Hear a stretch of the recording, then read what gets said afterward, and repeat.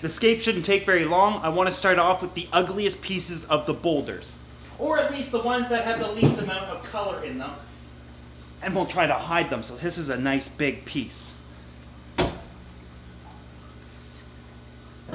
Okay, so today we're going to be scaping the saltwater aquarium. I've already kind of been messing around with things. Let me show you how far we've gotten. So just to gain some inspiration for myself, I already kind of started adding the rocks into the aquarium.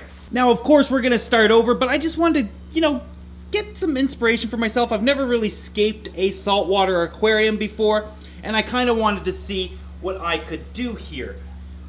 Clearly, there's a number of things we need to go over in this video, which is how I'm going to plan the scape, what I'm doing it around, of course, what types of rocks I'm using.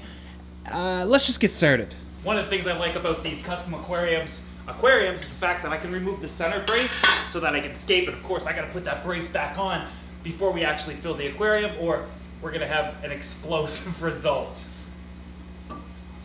Let me just give you a quick look at the type of rock I'm using. I've used this before, you guys will be familiar with it. This is called Carib Sea Life Rock. I paid for this. This isn't a sponsored video. I just like it. I like it for two reasons. One, it comes in some unique shapes, as well as it's already colored to simulate like coralline algae all over the rock, so it looks like it's established. Plus, it's mined from old coral beds that used to exist millions of years ago. So it's actually real coral rock, but it's not taken from the wild. Another thing I like about it is the fact that it's not having an impact on the coral reefs, of course, like I mentioned, but it said that it's also coated in a dormant bacteria that once it gets wet, it can help to cycle your aquarium and turn this faster into live rock. Now, of course, it comes in a multitude of shapes. You can get it in the basic rocks and boulders, but then you can get it in some pretty cool shapes as well. I got 100 pounds of this. One thing I want to note, though, is that because this has never touched any sort of system in the past, that means it's pest-free. There's no pathogens, no parasites, no, hitchhikers. I'm starting off as sterile as I can with the best chances at success. Now again, I've used this a few times in the past, and I've had success with it, largely because it already looks like established rock, and since this is going to be a fish-only system, I want it to look pretty good, because there will not be any coral in here. This is a predator tank. So to give you an idea of what I'm kind of working with, this is considered the life rock shapes. So it comes like, there's usually holes in it and whatnot, filled sort of like this as well, which is kind of interesting. And then you've got pieces like this. This is also considered shapes. And then you just have the basic rock, which is going to be most commonly found and what most reefers start out with. However, I really like the idea of having a bunch of different shapes to kind of work with.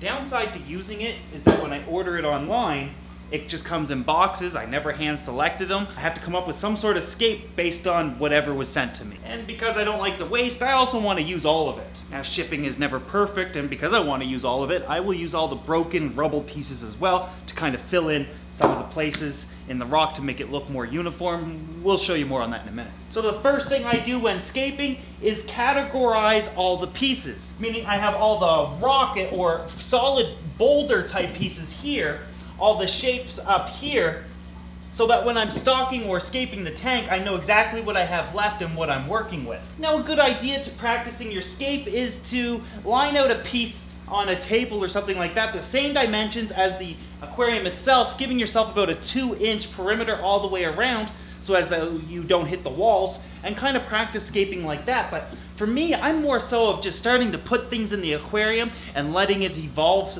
like that. However, if you're not into scaping that much, my suggestion, of course, would be to practice scaping on a table and see what you can come up with and take a few pictures so that you can replicate it when it's time to go back in the aquarium. Just before we begin, just a quick disclaimer. I'm not a professional aquascaper. I don't think I'm good at it.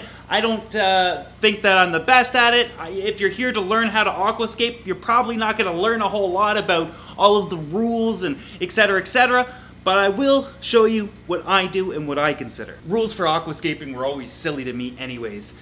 I'm a fish keeper, so my main focus is on the fish. 1, how are they going to interact with the scape?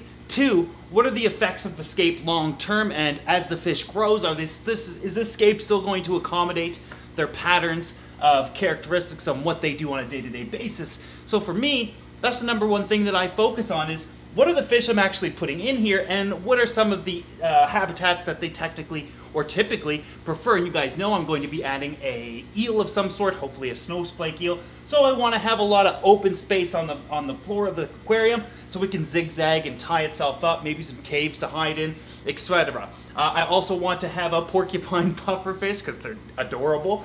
And those guys tend to stay out in the open, but will probably venture throughout the scape as well, as at a smaller size. And then of course a lionfish, and those guys tend to drift in the midsection or upper portion of the aquarium, so I do want to have lots of open space. Again, I have about 100 pounds of rock, and usually a rule of thumb is 1 pound per gallon of live rock, but I'm not going to be doing that. How I'm going to be filtering and biologically supporting this aquarium will come up in a future video. Oh, and then of course the last thing I consider is aesthetics. How does it look?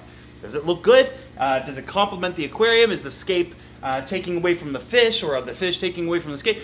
We'll get into that in a minute.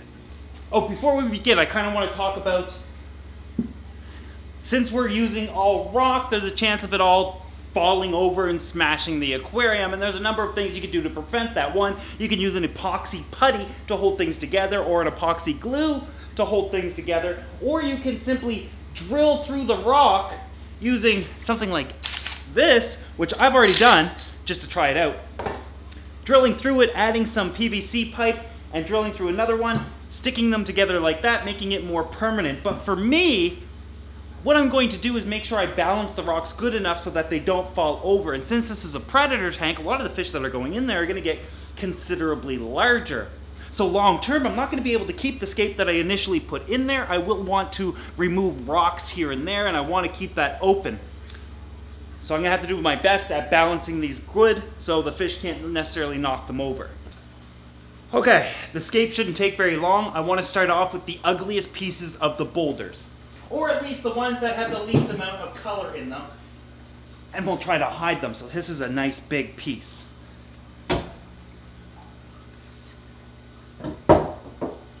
Last thing I need to consider is the actual flow of the aquarium. Is the flow going to be able to accommodate the scape in terms of, are we going to have dead spots in the tank? So I do have an Ecotech MP40, MP20. I forget what size this is, but it's an Ecotech wave maker over on this side that's going to be constantly blowing this way. The return is going to be blowing this way. So I want to make sure that I cleverly scape it so that the flow of the aquarium is still, and the circulation of course, is still efficient. Any of you guys have ever watched me scape before? There's really no goals or plans here. I just start tossing in the rocks or wood and see what comes of it. I guess my idea here is maybe to create a horseshoe of some sort. I don't know, we'll see.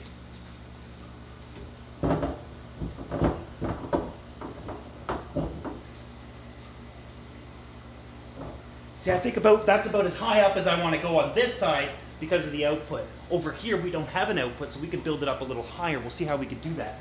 One of the things you'll notice about these shapes though, is that because they're kind of shaped like this, circular, they lock together quite easily. So if you get ones that are similar, all these little ridges and whatnot lock together to the point you can't move them anymore. Now, of course, there's rules of thirds and all different type of placements of where you can put things, but for me, I'm just doing what I think is going to look good and the fish are going to interact well with. So right now, I'm just building the base of the scape, giving myself solid structures to set other pieces on later. Again, none of this has to be perfect or even permanent. We can move this later on if we need to. Oh, you know what I might do instead is build a scape here and build a scape here. Like I said, I have no clue what I'm doing. See, that's what I'm talking about. You can stack these up, they're not going anywhere.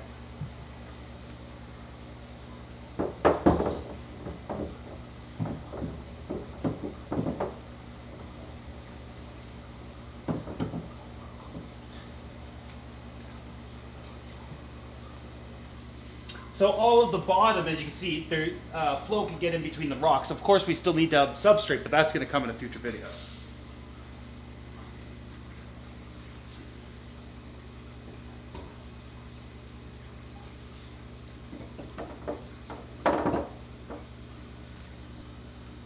Why am I adding in the rocks before the sand? Good idea, or good question I'm asking myself. It's because if I put the sand in now and the rocks on top, depending on how deep that sand bed is, and depending on the types of fish I put in here, they might be able to dig underneath and undermine the rock that I'm putting in here. Now, the beauty part about this is, if I don't like what I have going on here, I can slowly change it over the next few days and we'll go from there. Now I'm just going to take some of this rubble and try to fill in a couple of the voids here and there to make pieces connect a little bit better, or at least appear like they're connecting better. What would you have done? You've seen the rocks, you've seen the pieces, you know the dimensions of the tank being 4 feet long, 2 feet wide, 2 feet tall. You know the fish I'm putting in it, you know where the flow's at. What would you have done? Let me know in the comment section below. It's not as high up as I'd like it to be, but I want that lionfish to have plenty of open swimming space up top. I also want the puffer to be able to swim in between everything and evade the lion or whatever might happen. And of course I want the eel to be able to zigzag through everything and hide and find comfort in the scape. Let's take a closer look. I don't know, guys. So this is how I see it from my perspective. I don't have a wide-angled eyeballs, but this is what I see. I like it. And this is difficult to create a scape without adding in a bunch of coral. But again, this isn't going to be a coral reef. This is going to be a predator tank. I want it to be as simple as possible. And oh man, it's going to be so easy to take care of. The rest of the process is quite simple. We'll get into that here shortly though, in a future video. But let's take a look from above.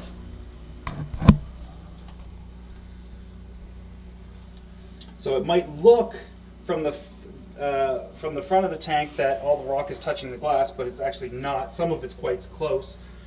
But if you could see what I was trying to do here, this portion comes out like this, and then this portion comes out like this. This type of rock here, this little area here, was almost like a separator between the two. The only part I don't like is this. I'm not sure if I like these rocks like circular like that. It almost looks like they're bought at Walmart. Like not a whole lot of detail to them. Well, they're still pretty awesome. And they pile up really, really good. If I had a bunch of small rubble, I could definitely fill in all the gaps there. But I don't know, I like it. I think I might change this a little bit to come out more and be more of an overhang. Other than that, I think I like it. I don't know. I'd love to know what you guys think. Again, we put this together within 10 minutes, so it's not like a whole lot of thought went into it. Did you like this one or the one previously? I think I'm going to keep it like this, and then over time, it'll be fun to kind of switch it up. I know that it does look like the rock wouldn't be that stable, but it certainly is. I wonder if you can see. I got to clean this glass, because this used to be quarantine. If you could see all of the detail and dimensions that I see. See, when I walk into the gallery, this is what I will see, right? And I like that. I can easily see all the fish, but when I come to the front of it, it changes. Maybe I used too much rock. Maybe I shouldn't have used all of it. I don't know. I like it though. You know, I'll be honest with you guys. Almost any saltwater aquarium kind of looks cool. Of course, if this was covered in coral, I probably would have did things a lot differently, but we're not doing that. So my only thing I can do is rely on the shape of the scape and the overall appeal of the rocks. Yeah, I don't think the video truly captures what I've done here. I like it. I like it a lot. I'm going to go with it, but of course I need to know your guys' thoughts. We only have a couple of days before I can't adjust anymore. After this, I'm installing the sump system. I have all the equipment I need. You know what I don't have is salt. I thought I did. I got to go to my local fish store and pick up some salt. Maybe I'll do an updated store tour while there. Probably buy some fish. But I also need to order in the fish that I need. Once we get this tank, we're going to be adding in sand, like a coral type sand. Not a coral, but agranite type sand, if that's how you pronounce it. And there's about 40 pounds, 80, 60 pounds, something like that we'll be putting in.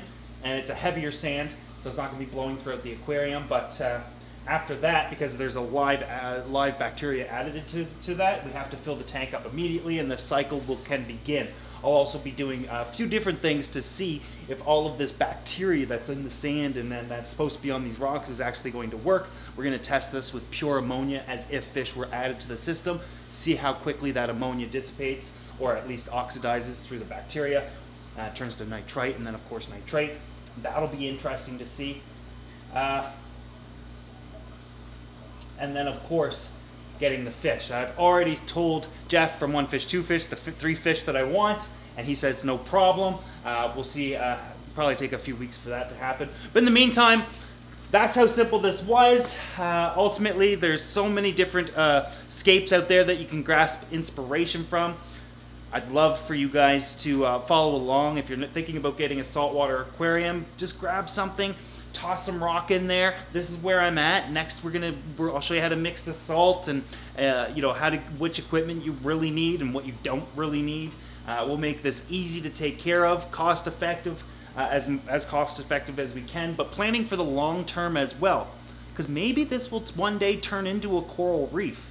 So we kind of want to keep that in mind and not restrict ourselves at the same time. Anyways, I hope that you guys enjoyed today's video. I should probably stop talking. But let me know your thoughts in the comments section below. Should I have stuck with the original scape, or do you like this one better? Clearly, we're probably not going to go back to the original scape, but it only takes me 10 minutes to scape a tank. Anyways, 20 minutes for a freshwater tank, go figure. But if this was yours with these right types of rocks, what would you have done? Leave me suggestions in the comments section below. Believe it or not, I read them, I respond to as many as I can, but most importantly, you're not helping just me, you're helping other people watching the videos. The comment section, and I've always said it, is the second half of the video, so I look forward to hearing your guys' thoughts.